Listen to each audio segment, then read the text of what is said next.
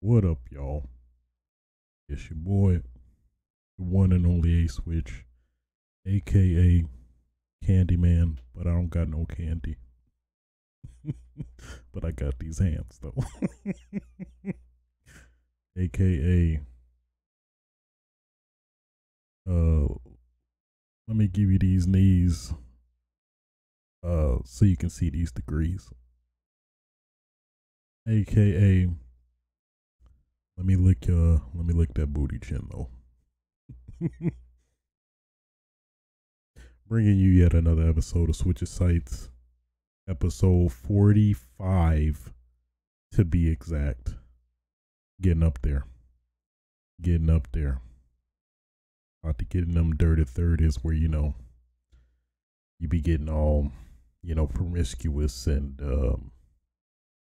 in tune with yourself and all that. I'm just saying. 50 is the new 30. But I digress. Yeah, today's date is March 5th, 2020. Happy March. Oh boy. That onslaught of great, lovely, fantastical games is close. You hear me? Imminent. It is close. It breathing right behind me, breathing down my neck. It's so damn close. It's crazy. I'm sorry. Just have to pause and acknowledge that. That's all I'm saying. So, got a pretty interesting show for you today. So let's stop the dilly-dallying and get into it.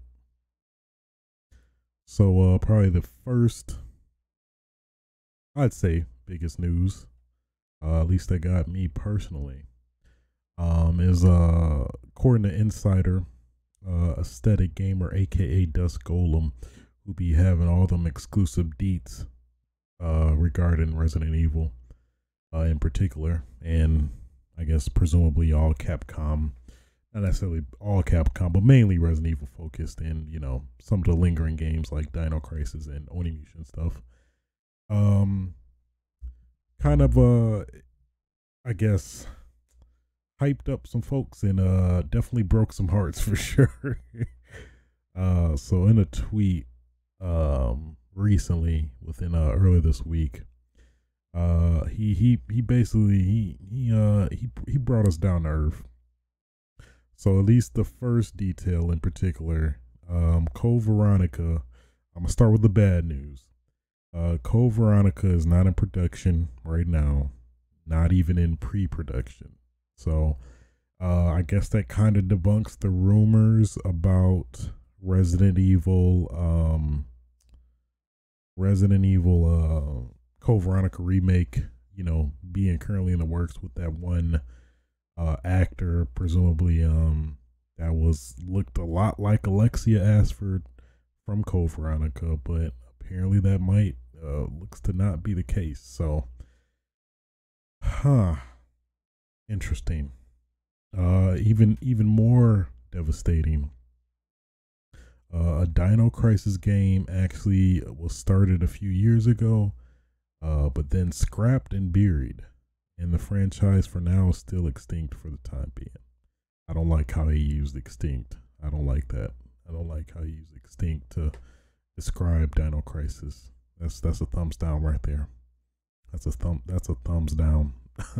But yeah, that's a little disappointing, I have to say. Dino Crisis dream is has been squashed. Kind of hurts, man. It seemed like now was a better time than ever to bring Dino Crisis in the mix, but at least it does express that Dino Crisis was thought of or highly considered, or technically worked on at some point.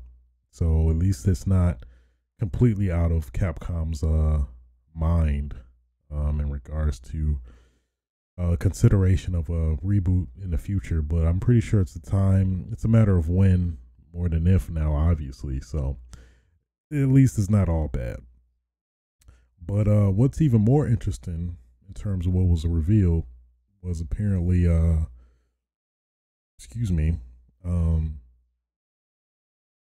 next year. This is the most vaguest but most enticing and exciting statement I've heard in a while. The next year is going to be a pretty crazy time to be a Resident Evil fan. So that's very hard to interpret for a statement, because it could go so many ways. So, but I mean, obviously he's can't reveal all the deets or all the details, but this points to a lot of possibilities. I guess one, it could be Resident Evil Revelations 3, but I don't think the statement doesn't necessarily line up with that. I don't feel. I mean, Revelations would be cool, welcomed, but it wouldn't be like, oh man, this is hype. Oh my goodness. Oh my God, Resident Evil Revelations 3. Yes. I don't really get that instinct when I hear, if I were to hear that. They're like, oh, okay, all right, cool. So I doubt it's that. The other possibility, which I would throw this damn table, even though the table won't move, for is Resident Evil Outbreak reboot or continuation thereof. I mean, it now's the time more than ever. We covering all the Resident Evil 2 remake, Resident Evil 3 remake, basically back in the Raccoon City storyline, revisiting it. Hey, why not revisit Resident Evil Outbreak? Telling you, man, a game that was super ahead of its time. Just came out way ahead of its time. People, broadband was just like starting, and it was in its infancy. Really, it was very very rare for a household to have broadband internet, which is now it's like a necessity versus back in like 2005-ish, 2004, actually no, 2003 at least was when like you started getting Xbox with Xbox Live, and then PlayStation kind of following suit with their network adapter attachment that lets you play games like SOCOM. What was another notable one? Tony Hawk's Underground, I believe Final Fantasy 11, and of course Resident Evil Outbreak and Outbreak File 2. So yeah, man, I think now in the environment we're in, where it's very strongly multiplayer focused, not totally without single player games, but definitely I would say that the market is more dominated by multiplayer games than single player games. But there is still your fix out there. There's still the single player games, but majority is multiplayer focused, I feel. So I think now is definitely the perfect time for Outbreak to come back. Multiplayer traditional Resident Evil game. It on paper it just sounds so damn good, and even in practice back in the day it was fantastic. So it's hard for me to not see them do that, but I guess I'm speaking from a biased standpoint, admittedly, but it just seems so like so much of a home run. Why wouldn't they do it, especially capitalizing on the the Raccoon City era yet again, revisiting and remaking these games. Um, Only makes sense to me, I think, but I digress.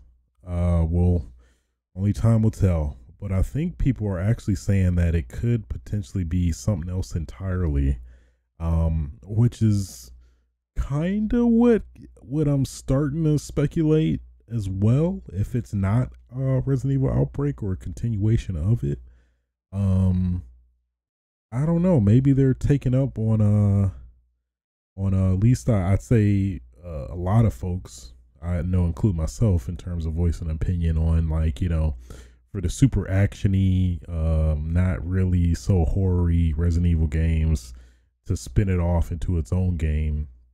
That maybe they went that route, maybe, possibly. I think Resident Evil 8 is very far off. I don't think it's as close as people are suspecting it, so I doubt it's Resident Evil 8. Yeah, it's hard to say, but yeah, I don't know. I do not know, but it's something. It's definitely something. I guess they didn't debunk it being a remake, and at least those actors that, in terms of rumors, or the actor that kind of splurted out that they are working on another remake. I guess it could be they might potentially be remaking the first Resident Evil, maybe. Um, that's what I would think. I guess they could be remaking Resident Evil 4, but it's like, I don't know. I don't feel like that game deserves to be remade until like another 5-10 years from now. It's just, well, that on top of it is just perfection, and just the scariness of just kind of tarnishing gold, platinum even, just does not seem too good of an idea. But hey, it's Capcom. They might do it. They know we'll buy it again for like the 20th time, technically, even though it's a remake. I don't know. It could be anything at this point. Cause yeah, we don't really have too many indications outside of those voice actors, or I think real time models, or models for the characters in the game. What it could be. Yeah, I guess that girl could be Rebecca Chambers, maybe. Apparently it's not Code Veronica, so I don't know, man. It is I am very curious as to what could be. Very curious. Super curious. Super curious. But thought that was fascinating to know, man. Next year is going to be a crazy time to be a Resident Evil fan. Next year is in 2021. Yeah, man, that's hard to interpret. That really is. Maybe it's the abundance of Resident Evil games we're going to get. Maybe we're going to get a combination of totally brand new Resident Evil as well as a port. Maybe. I think some people were saying that you could probably be, maybe it's going to be a straight up Wesker game where you can literally play as Wesker. But then it's like, I guess it could still work. You're just evil, but you're fighting evil as well. You're evil, but you're fighting your own abominations. I could see that. Yeah, man, it's gonna be pretty damn interesting, man. I am very fascinated with what this could be. It's driving me crazy.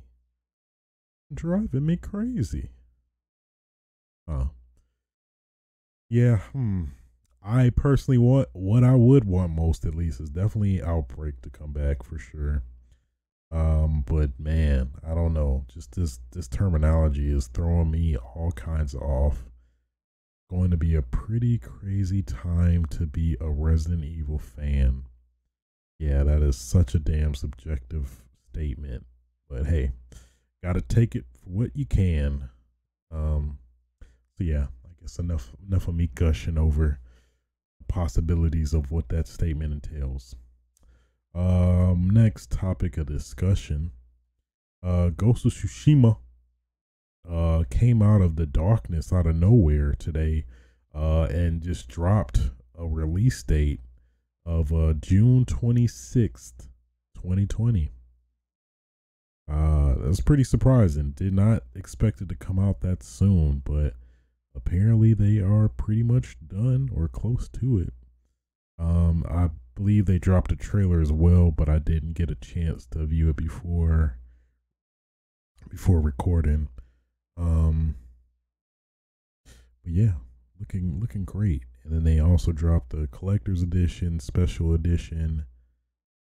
That mask though, that Sakai mask though, looking kind of nice. That's looking kind of nice. I'm just saying. But yeah, overall, man, the game just looks stunning. Looks just ridiculously good. Just want to lick my screen. I want to lick this screen right now. All this visual eye candy. But I won't. I'll contain myself. Moving on. Next topic of discussion. RED XIII won't be playable in Final Fantasy VII Remake. So according to an interview via VG247, I believe from the director, we felt the point at which RED XIII joins the party in the story is very late on, so we thought, okay, if we're gonna have him as a full character and try and get the player to enjoy his character development arc and growth as a character through that, it's not really enough time to do that.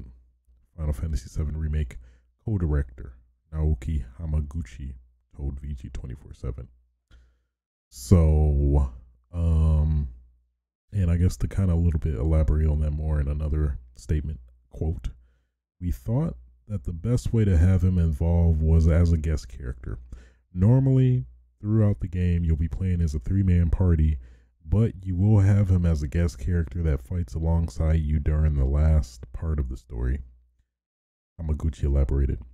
He'll be using all of his old, really nostalgic moves, and you'll see that. We felt that that was the best way of showing him off as a character and who he is. And that's why we felt that was the best way to include him. So it's fine. I mean, personally, it's fine. I mean, obviously we know it's gonna be a part series, which to be honest, a very secluded part of me is kind of hoping that it would they'd be like, we just joking. Bam, here's the whole damn game. Got your ass. But the pessimist in me thinking that's not gonna be a reality at all. But I mean, considering the wealth of content that we're gonna get in this first part of the game, I think it's fine. It'll give us something to kind of look forward to in the future parts, or however they're taking care of this game. So it's fine. It's not a big deal. We'll probably have a wealth of the characters to get used to and acclimate with anyway. I'm just curious how all of this is going to play out in terms of, there's a lot of questions unanswered. How will our progress that we made in this part carry over to the next part? In terms of XP, are you capped? Like, let's say you want to just play the hell out of this first part, just you can't contain yourself for playing the next part. So how is that gonna play out? Will you be capped if you get to a certain level, or if will it all be in vain technically, because you'll maybe be reverted to maybe the next highest possible level that the game will allow you within reason to balance you out for the next part. It's very weird. And then will the game be like full blown games in of themselves, where you just play the games separately as if they're separate titles? So like part two is technically like a sequel of an existing game, basically, kind of like Final Fantasy X and X-2 and stuff. Um, yeah, it's just a lot of questions that aren't answered. I feel and I hope that it's like some reasoning to why they're just calling it Final Fantasy Remake and not notifying or expressing that this is a part or segmented remake. I'd say in the best scenario, you buy the game and then you get all the remaining parts as free DLC. In an ideal world, and maybe you probably get your expected microtransactions in terms of maybe, oh, I could get make Cloud look like a bitch for 50 bucks. Make Cloud look like Zack. Get a Zack skin for like $15 or something like that. I don't know. I hope they don't. I mean, of course, I'd want everything to be free going forward after this, but at the same time, I mean, it's a company and they're working the hell out on this damn game, churning this game out ideally to completion. But considering Square's track record before, with previous Final Fantasy games, it's not looking really bright in terms of getting the part two anytime soon after part one comes out. I mean, probably at the earliest, I would say 3 years. We'll probably see the next one, and then there's even the whole other question of how like this game is gonna be handled next gen as well. Like, will this game be like cross compatible with PS4? Like, it'll be technically made for PS4, but there's gonna be like a upgrade patch or however PS5 handles backwards compatibility for PS4 games. It is boy, it's a lot of questions unanswered, but pretty certain we'll get some type of closure, if you will, when we beat the game or part of the game. And I guess somewhat spoilers for like what, a 25-year-old game. But yeah, Red 13 is pretty much towards where the game is suspected to end, which is generally the end of Midgar or you leaving Midgar, more or less. So it kind of makes sense in that respect that, like, yeah, it wouldn't really make sense to try and develop a character that you only get to play for only like maybe an hour or so to build up for then the game to just end. Kind of be a little jarring, even though maybe that would encourage you to replay the game, but then I doubt that would come into play, or you being able to do that as well, because from a story standpoint, Red 13 isn't even included from at that point anyway. So yeah, it's just a lot of questions that hopefully we'll we will, or we'll riot about it, or let our opinions be known for sure, either way. So overall, I'm fine with it. It's fine. Take your time, Square Enix. Take your time, Pastor. I mean, I'm just happy we even are getting this, to be honest, if I want to be candid with you, because man, what, like 2013? No, even like 2005, 2007, I believe. We saw at least a glimpse of what a remake could be like, at least specifically for the PS3. But now it's now a reality. It's now happening. Delays aside, it's a thing now. So that's just great. Just great to even get a scrum, just get a crumb of this greatness of a game, of an RPG. Disclaimer of Final Fantasy VII is the only Um, Final Fantasies I've played and beat multiple times. Well, in general, really. So I definitely do have a bias towards it. I have not played any of the other ones because they fail in comparison to this great game. Fight me. No. I do plan to, at least at some point, whenever my backlog slows down or, whatever, I'll start playing them. But at least for now, it's going to be so great. I guess we'll talk about the demo a little bit later in terms of what I've been playing. Bookmark that. But yeah, all in all, I'm fine with it. Red 13, you'll be okay. All right. It's going to be good to see you talk. Might be a little weird, but I love you all the same, Red. Just want you to know that. Just want you to know that. Oh, baby boy. And in just, I don't know, news,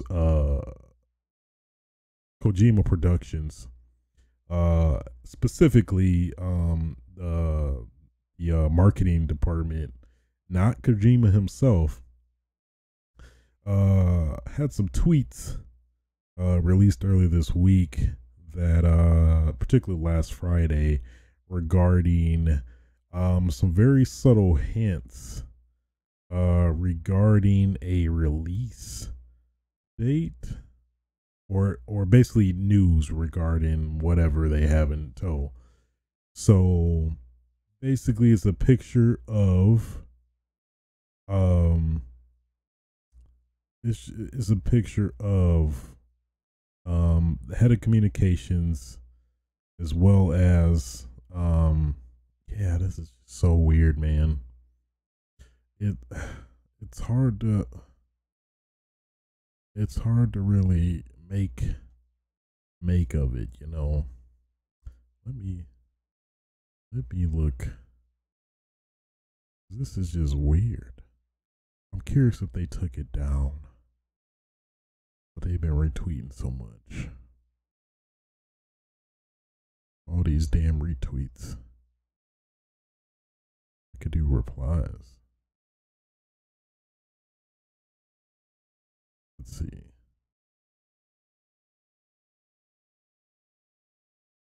Interesting. So it looks like the tweet is not even here anymore. They might have deleted it. Interesting. Oh, no, they didn't. They did not. They did not. So basically, there's a picture of presumably the head of the marketing department for Kojima Productions, speaking with the new head of communications for Kojima Productions. And basically, there's a lot to decipher from this picture. In particular, at least the biggest notable one is written in his notepad, next week, which is when they would announce something. But just some weird things to pick up is that the pen soul says silent, I believe. Let me double check that. No, the pencil says pyramid, which is just weird. Then in his terminology in the tweet, sorry to be silent, everyone. I've been really busy lately. I think I can say more soon about what we are going to. And that was it. I thought there was something else that those are just silent. That's just a weird use of terminology, as well as the pyramid pencil, pyramid head, Silent Hill. I guess you can say it's reaching, but I don't know. That's a little hard to kind of ignore. Not formulate something up from that. Why would they do that if, I don't know. If anything, that does potentially insinuate that maybe, possibly, Kojima Productions maybe got back good with Konami, potentially, maybe. And maybe they are maybe secretly working on Silent Hills. So maybe this is just something that they just literally put in front of us for us to just, no, not at all. So it's possible.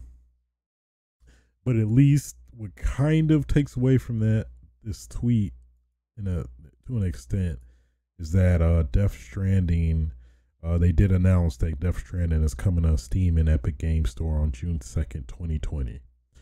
So that obviously was the announcement that was hinted at next week. So it kind of takes away from maybe the suspicion of it, but at the same time, maybe it was just, still possibly possible that maybe it's the next project overall after Death Stranding is like, fully done, or, they get the PC version out. So I don't know. I'd say those are valid suspicions, though. You have Pyramid on the pencil, and it's clearly visible on the screenshot. If it, I don't know, yeah, he would have. Yeah, I don't know, man. You could see it both ways, I guess, but I'm leaning more towards um it it's hard to omit, just saying. So who knows? Maybe a couple years from now, we might get Silent Hills that we've wanted all this time. Our dreams may become a reality. That'd be pretty cool, though. I'm not gonna lie. Konami and Kojima. Now Kojima has his own dedicated company. He kind of maybe gets a little bit more freedom now and not so restricted. In the clutches of Konami. So maybe he's kind of gets the best of both worlds, and maybe might revisit Metal Gear. I mean, this is all contingent on if he's actually good, that good with Konami potentially. But I mean, Kojima is the type to, maybe keep it under wraps and then, reveal it later. But at the same time too, Kojima seems like the guy who would just, do this on his own mysteriously via his own tweeting. But maybe he just is starting to trust his company more, in terms of, going about kind of teasing new IPs or, new projects and stuff like that. So it's hard to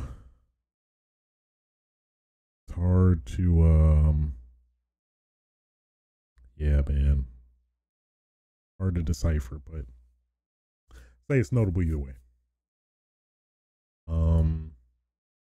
Yeah, no, I guess touching back on Death Stranding, it apparently is gonna have some Half-Life crossover stuff. You you got Norman Reedus with a damn head crab from Half-Life, and I believe the glove that you see in the Half-Life Alyx trailer, in terms of her hands specifically.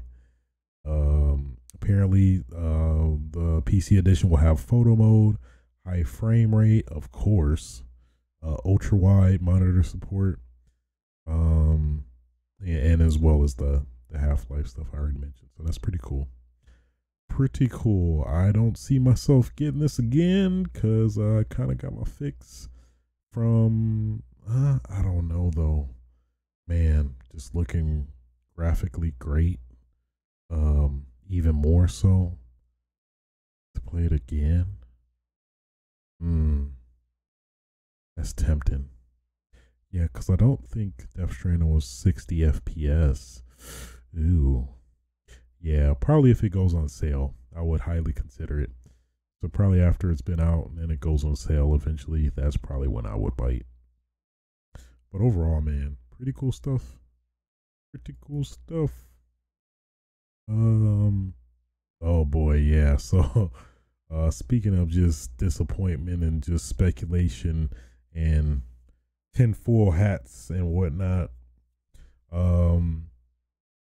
There was some news last Friday, of course, after last episode, of some weird new art on Rockstar Games' site.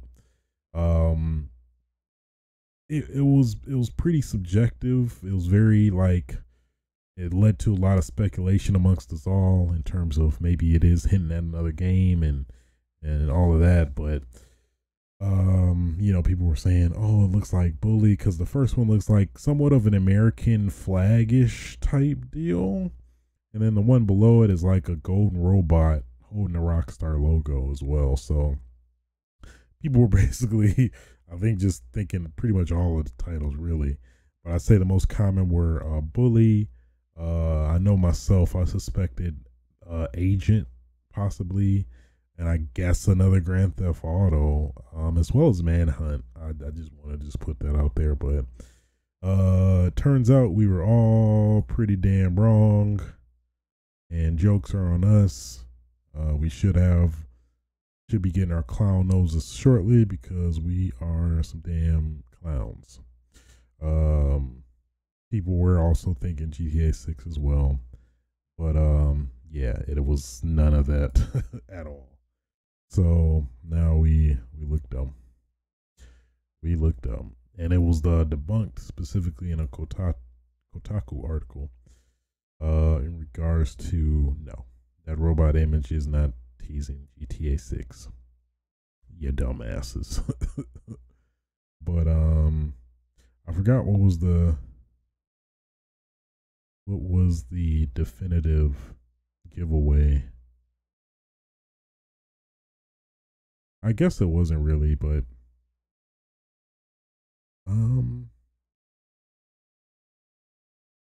let's see.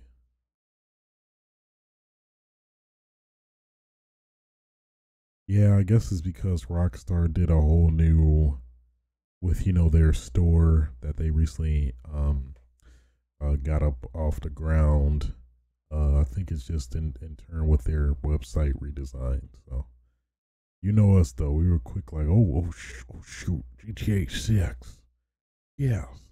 But that was not it. That was not it. That ain't it, Chief. That ain't it. So now we all look like idiots. But it's cool. It's cool. You did it to yourself, Rockstar, for waiting so long to reveal any details or trailer for the next GTA. It's all your fault. I'm just saying. Next in news, The Last of Us is actually getting a TV show. So apparently, Craig Mazin, the creator of Chernobyl, I still need to see that. I heard it was really good. Of HBO will be adapting The Last of Us, which is obviously the greatness that is coming out with a sequel very soon. Not very soon, but pretty soon.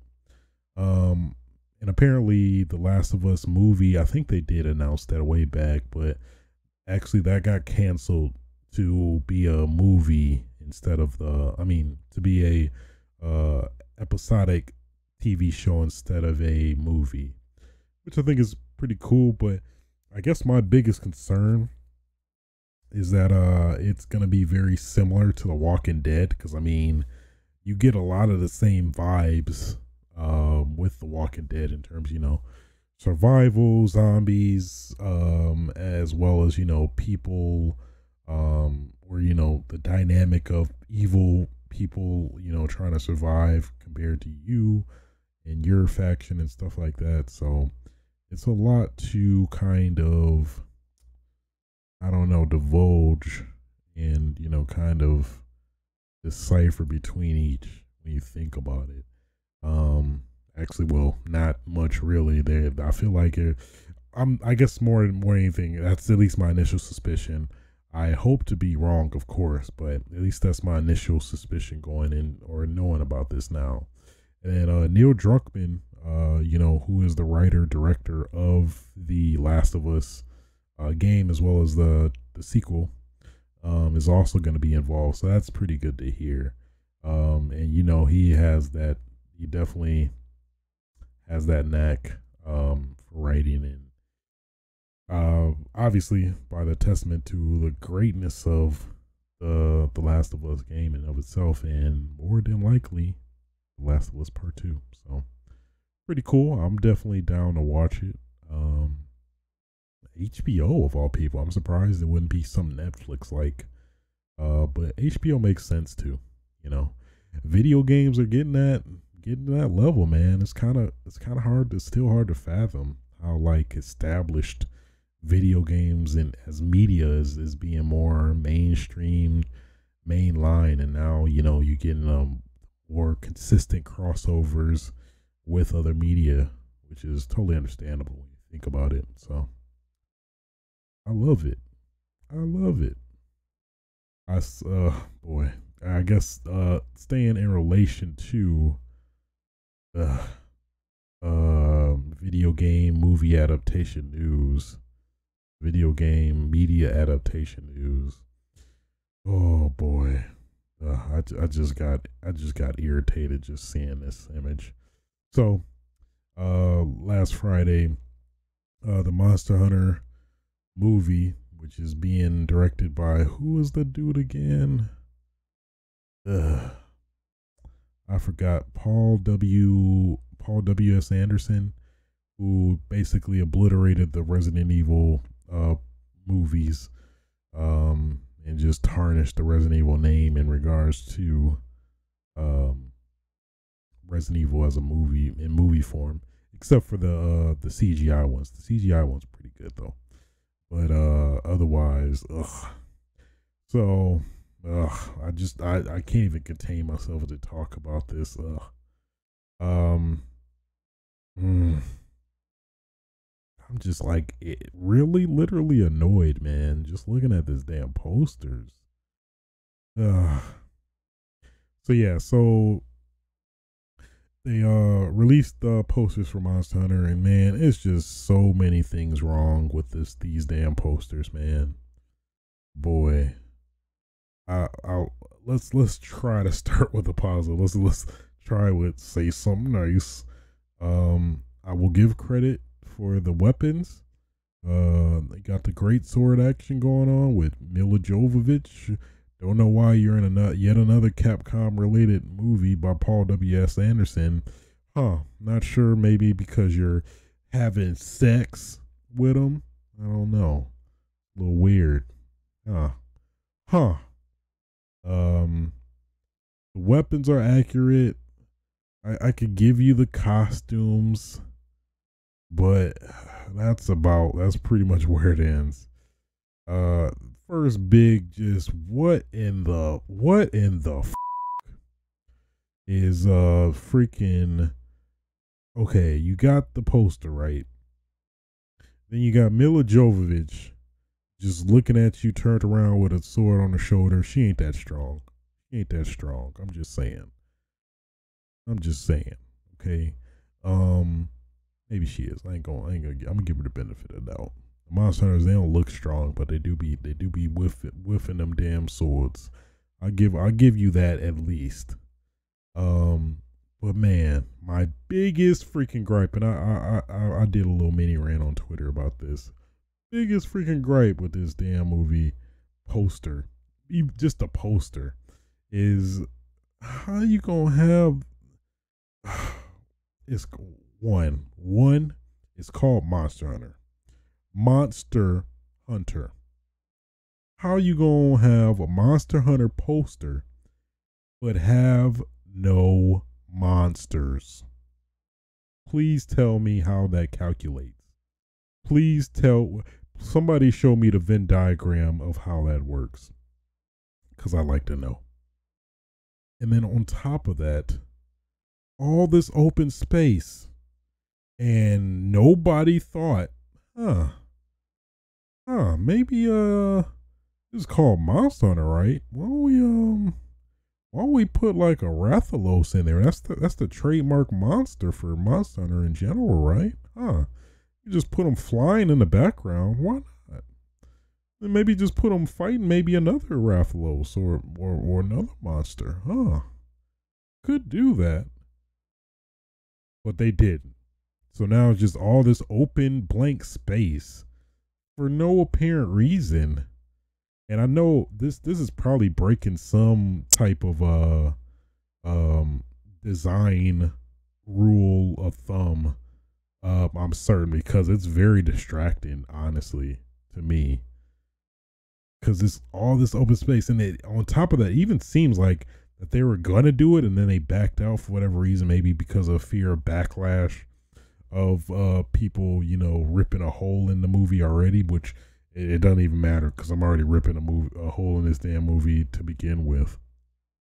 So I mean, you might as well have been better off just showing it. Yeah, man, that is my I don't even haven't even seen a trailer of the damn movie, and I'm already annoyed. I pretty much hate the movie already because if you just do this and yeah, so keep on the lookout whenever this comes out. Boy, I'm about to hate watch the hell out of this movie. Might be the first movie I hate watch. For real. PG-13. Well, yeah, Monster Hunter is pretty family friendly. I give it that. I'm trying to find something to rip, but that's the biggest one, really. I mean, I could go on Mila Jovovich. Why are you here? Why are you in a Monster Hunter game? They're gonna butcher the hell out of this movie already. No offense, Mila, but I mean, what is you doing? What are you doing? Maybe they'll try to cross over with Resident Evil, with the Resident Evil movies, which I mean, I don't even know. I don't even know anymore. The Monster Hunter iconography of the font and everything. And it was it's so easy. They could have just clearly researched the video games, and they see, and pretty much every cover I could think of has a monster on it. Generally the flagship monster, or the big, the appealing monster or new monster for the game. They could have clearly did that. They had the clear references there. Just a quick ass Google search. All it would have took, literally, just like 2-3 minutes of research. Let me look at the Monster Hunter video games. Every damn cover clearly has a monster on it. It's so simple. And people are trying to defend the bull crap, this BS about hey, well, the monsters aren't quite done yet. Then don't release the damn poster.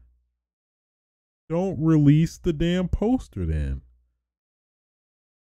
It's so damn simple. Don't release the damn poster if the monsters aren't ready yet. Simple as that.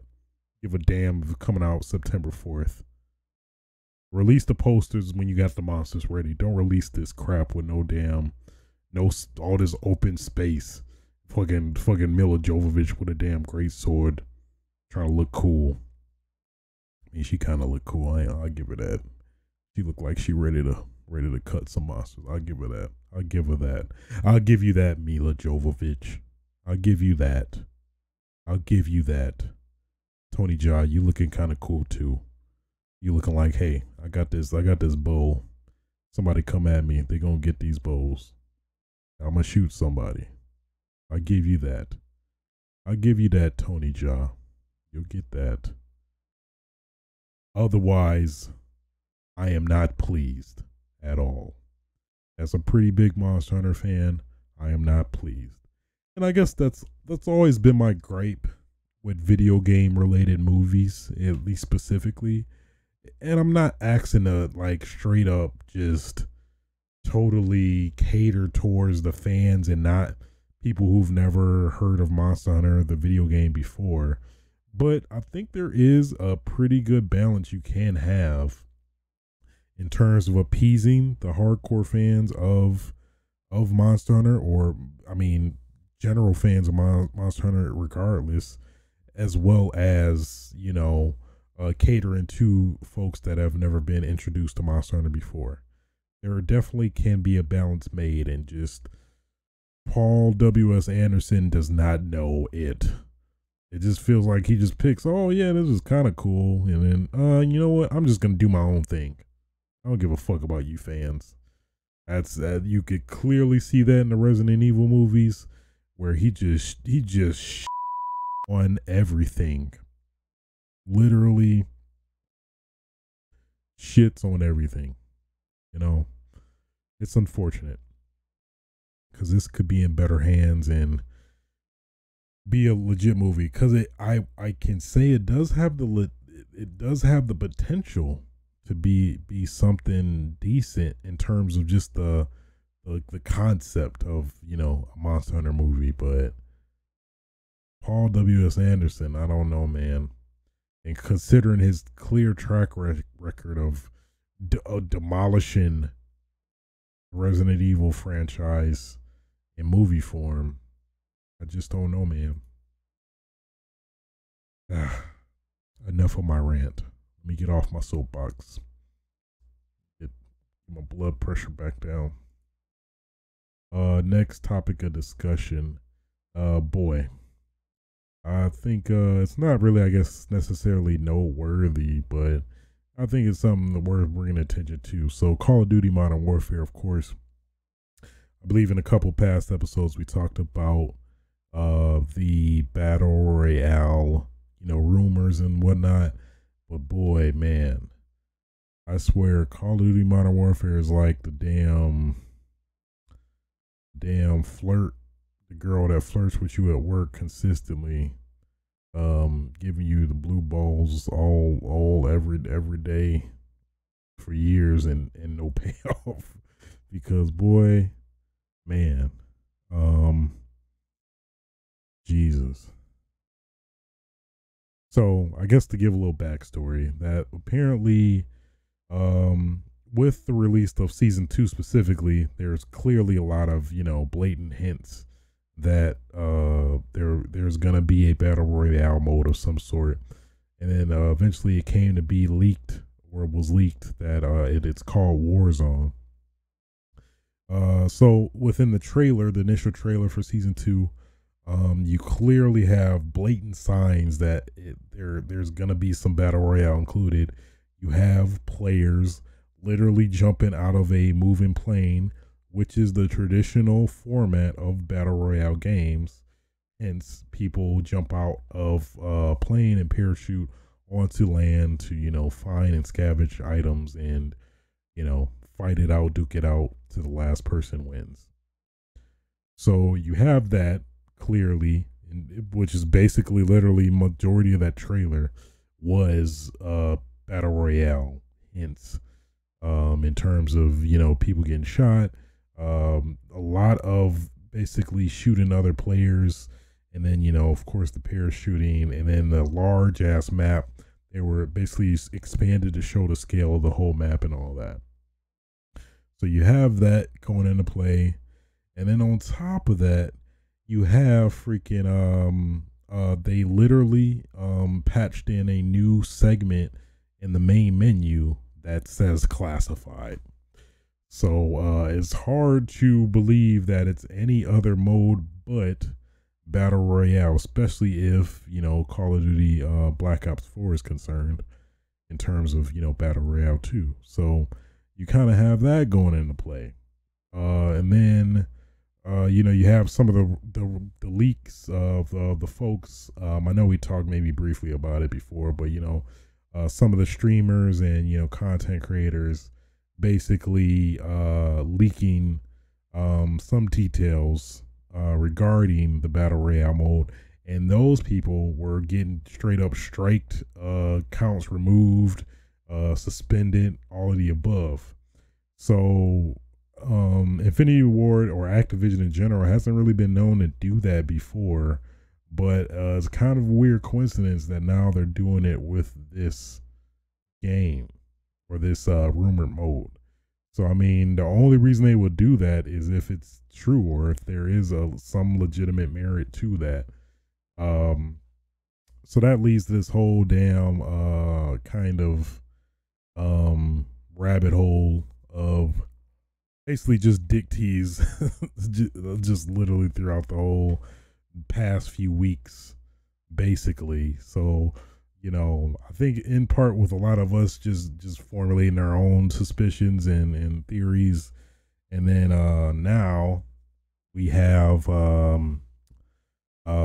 I guess apparently the big rumored date was gonna be March 3rd, um, which was rumored in a lot of the game like items, or I guess game textures and objects, where it had 3-3 specifically written on them, which is obviously March 3rd, which did pass, and yet we have no battle royale.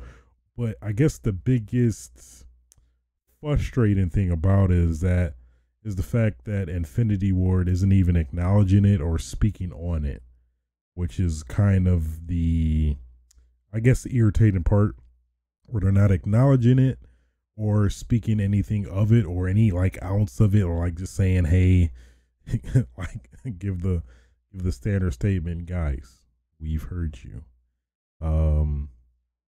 We did not communicate Warzone well, but rest assured, we're going to give you an astounding experience that you've never seen before. Something like that, but no, we didn't get that either. So I think it's pretty legitimate for, you know, a lot of the fans to be kind of upset about, you know, not getting anything. Like, tell us something, like it exists, it's in the works, what have you, but nothing. Nothing. So in line with that, there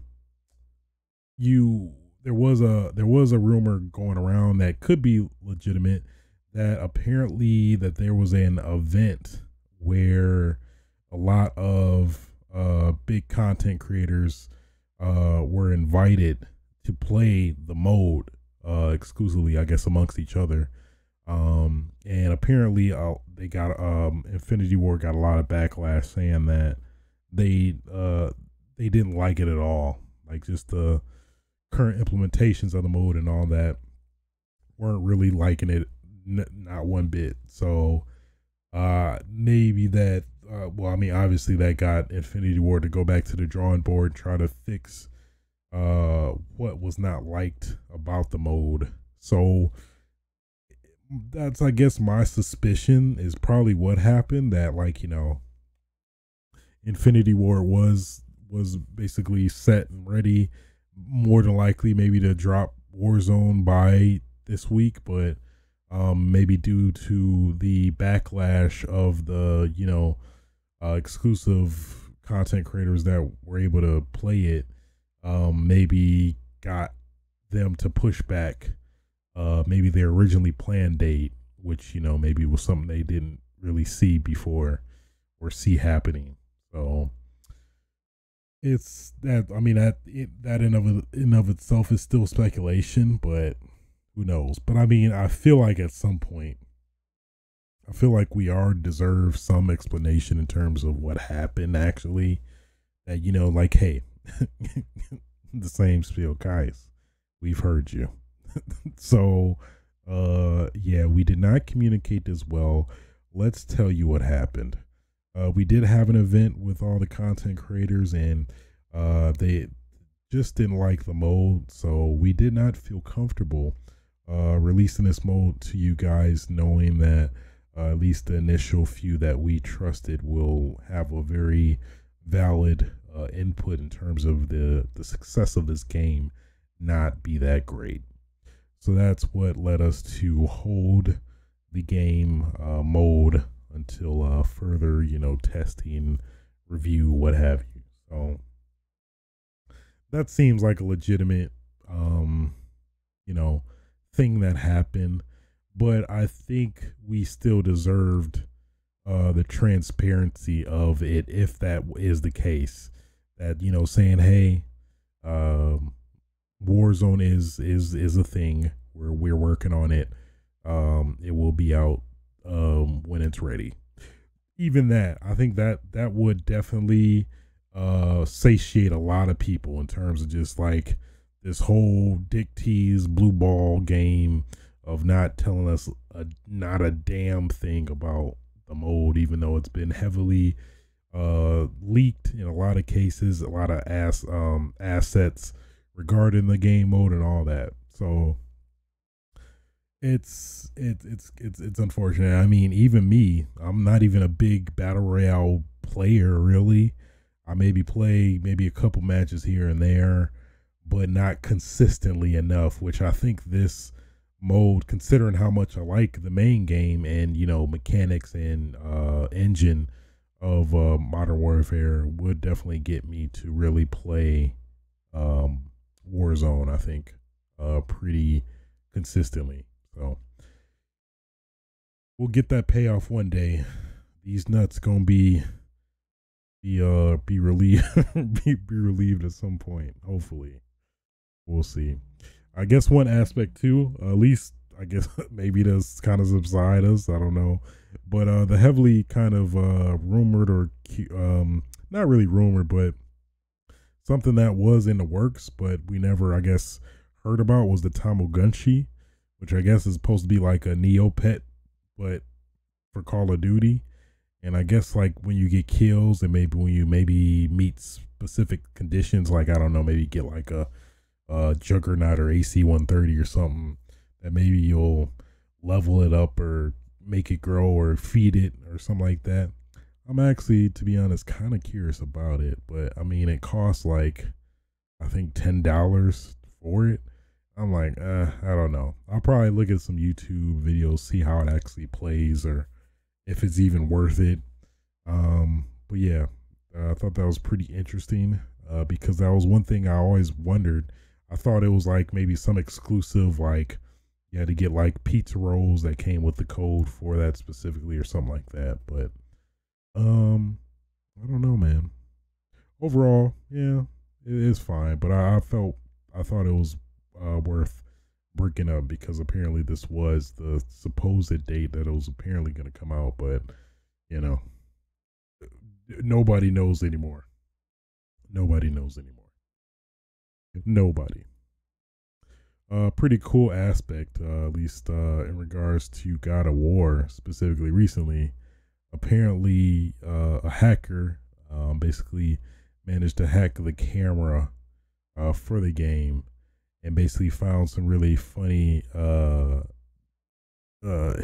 Easter eggs in terms of the game, in terms of like just random weird characters like doing weird poses, and just things you wouldn't really notice, obviously, with the main game with the standard camera. So thought that was cool, just to mention real quick. But you know, Lance McDonald is the man that made it happen. So yeah, just wanted to put that out there. That's all. Like that. I'm gonna like that. Thought I liked it, but I'm gonna like it again. Did I take my like back? I don't want to take my like back. Try one more time. I think that's it. Okay. So let's get into what I've been playing. And you know what I've been playing.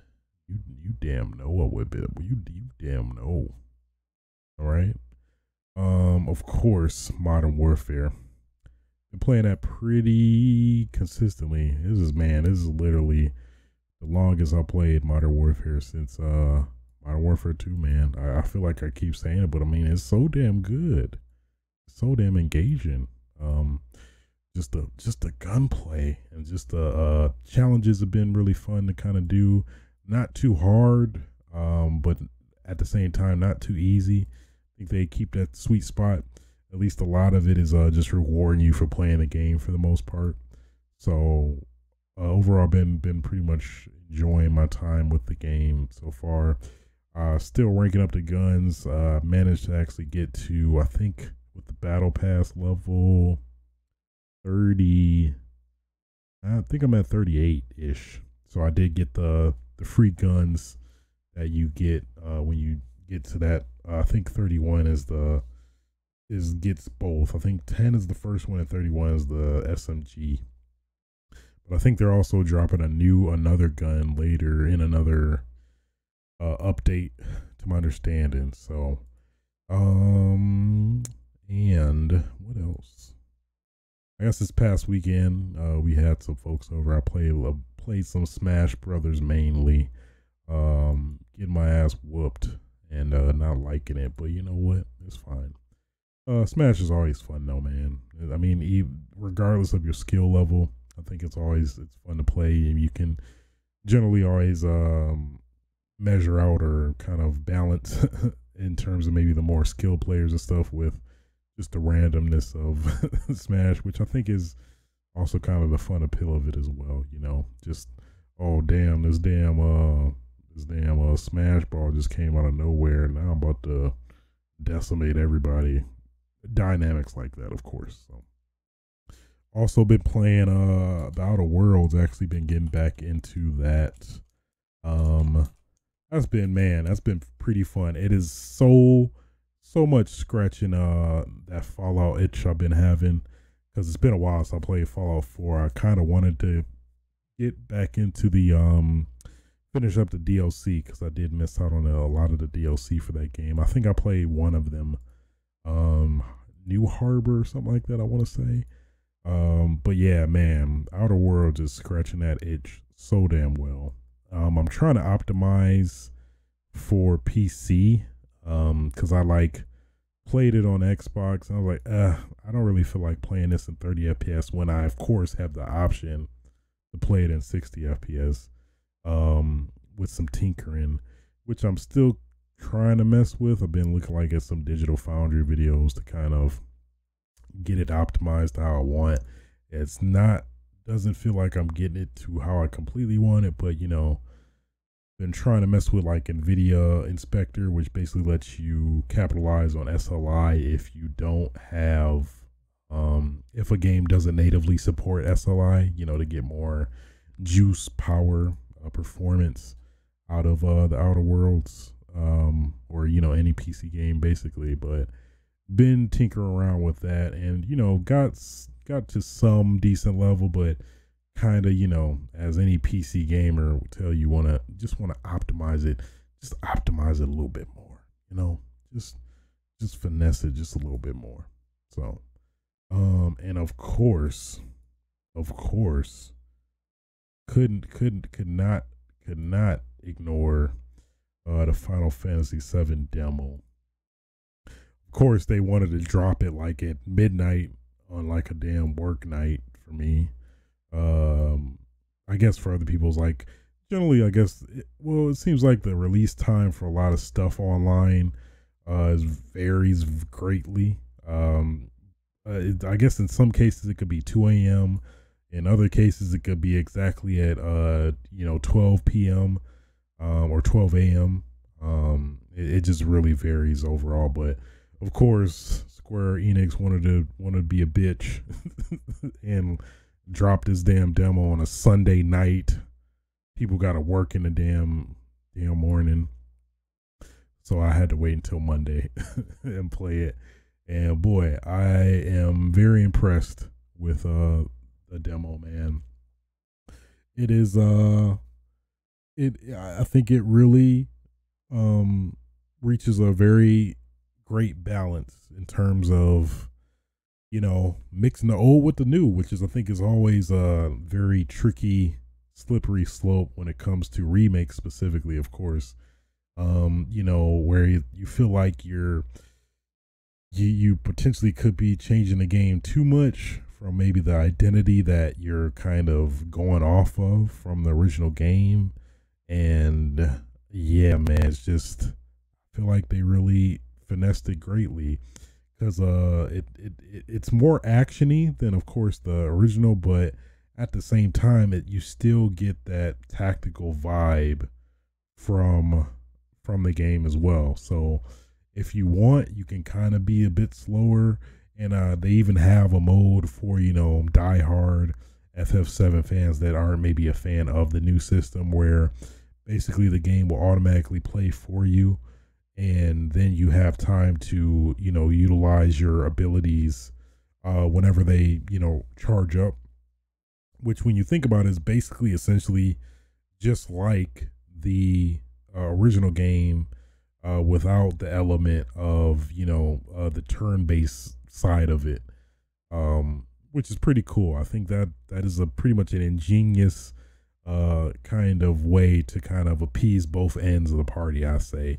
Of course, you're gonna have the people like, no, I don't like it. No, I don't like this at all. This is horrible. I hate this game. This is such a horrible game. FF7 you got those. You always gonna have them dudes. But I really am very pleased with how they did it so far.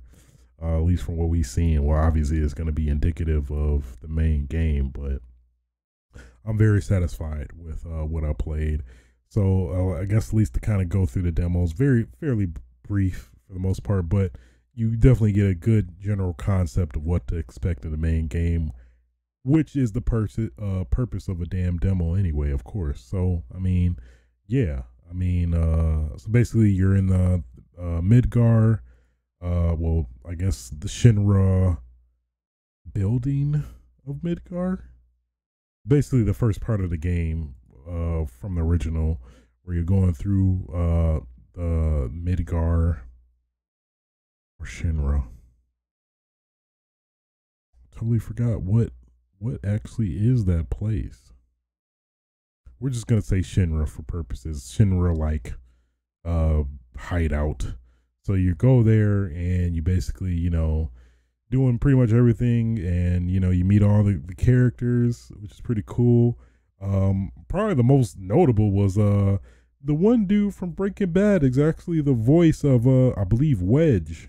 I totally did. I thought that was just maybe some dude that sounded like him, but I guess they legitimately got him voiced in the game, which is pretty cool. It's like, and his voice matches so well with that guy. So that's pretty cool. I guess apparently Jesse Pinkman or Ryan something. I'm just calling him Jesse Pinkman because that's the best I know him as. I guess he apparently was in Final Fantasy 12 or 14. I think he did voice work in that, so I'm guessing maybe through the grapevine, he maybe hooked him up in getting that role, probably. Cool nonetheless. That was pretty cool. Totally accurate of that character, I'd say. So meeting up with the characters and stuff was pretty cool. I guess to kind of go over the characters, you got Jesse. Oh man, of course I'm drawing a blank of the characters now. Jesse, and then who's the other guy? Let me jog my memory. Let me jog my memory, just to be sure. Let's see.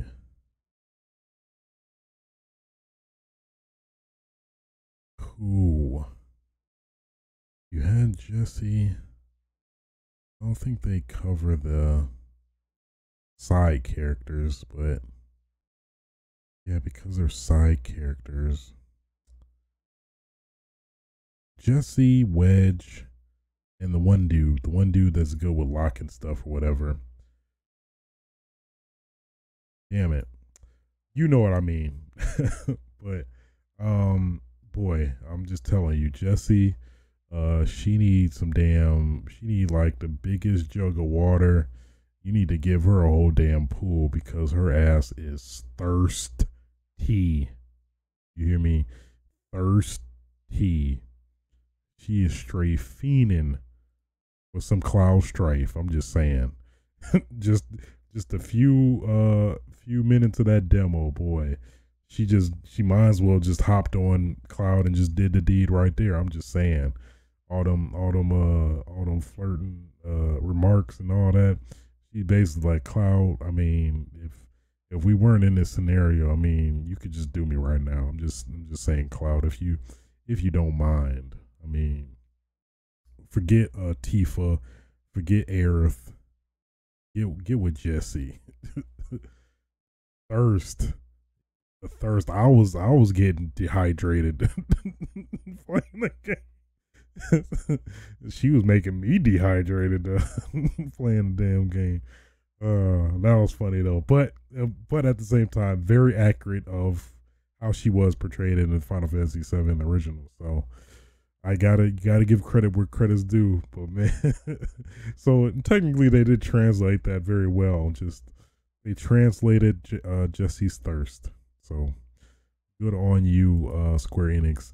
And I guess, of course, the other most notable character, Barrett. I totally love Barrett, how they did treat him in this. I know a lot of people are saying, oh man, he's just so over the top, blah blah blah. But I mean, that's what he was like in the original. So I mean, it's pretty accurate of the original. But I mean, even then, at the same time, in the remake, he still has some sensible moments. So it's not like he's always on 10 all the time. He does have his periods where he is a little bit more chill. But I like it. I love his over the top, just over the top, but at the same time, not like blatantly racist. You know what I mean? Like, at least the game was kind of hitting on, I felt, in the original game where, he was like a Mr. T ripoff. But I feel like they really did a nice balance of making him find his own kind of groove and essence. At least how I feel. I love him. I love him though. He's great. Barrett is dope. I caught one after we battled in the demo when I was playing. He's like, stuff like that is great. I'm just saying. I don't know. Maybe it's just me, but I loved him. I loved it. It was very accurate to how he was in the original.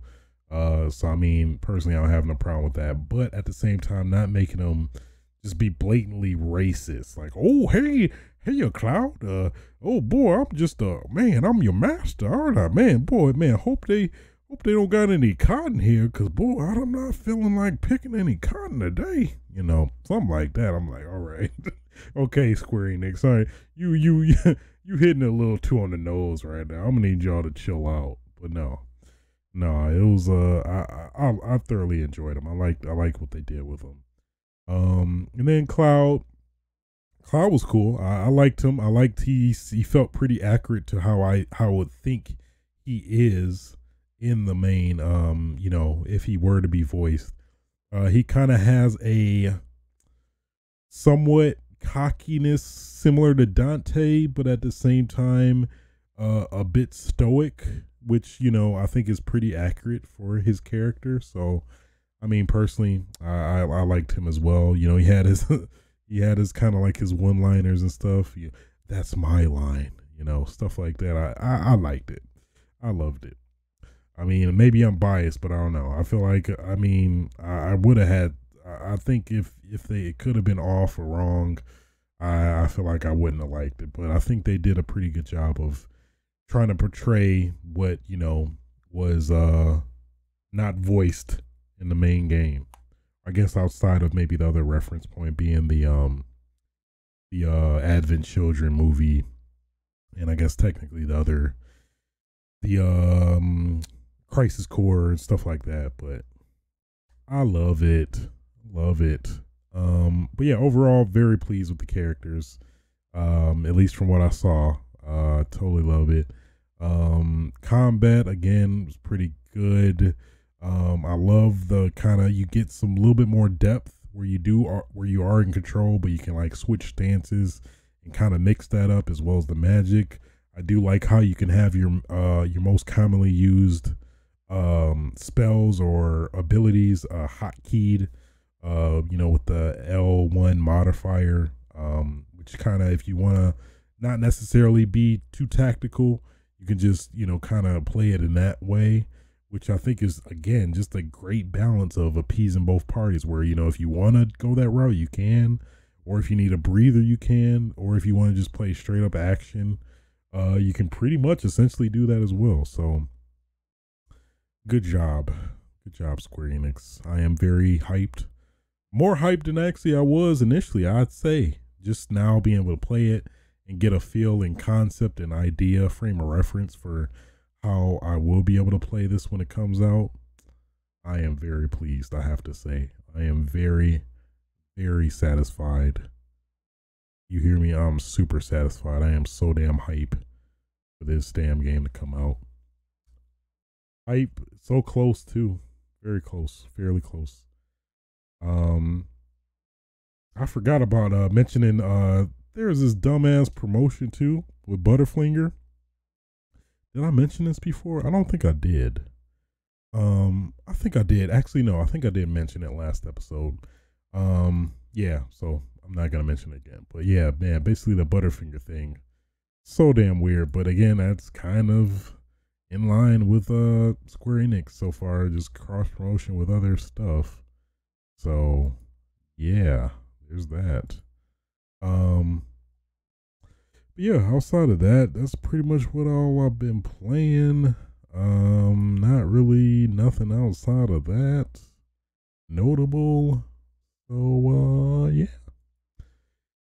So yeah, if you yeah, I think that'll end it. But yeah, if you guys got any questions you'd like to submit to the show, feel free to submit them at aswitchtv@gmail.com. If you're listening to this podcast on your respective podcasting platforms, I guess I'm not sure where you would be. I guess outside of maybe Twitch or YouTube. Feel free to like, rate, subscribe. Any feedback, good or bad, is appreciated. Yeah, I think that's it. Still chugging away at getting these on YouTube. What else? Is that all? I think that's it. Yeah, of course, as always, thanks for listening and or watching, guys. I forgot as well, you can always catch this live on Twitch TV/aswitch at 7 p.m. PST, where I do record this live as well. Yeah, until next time, guys.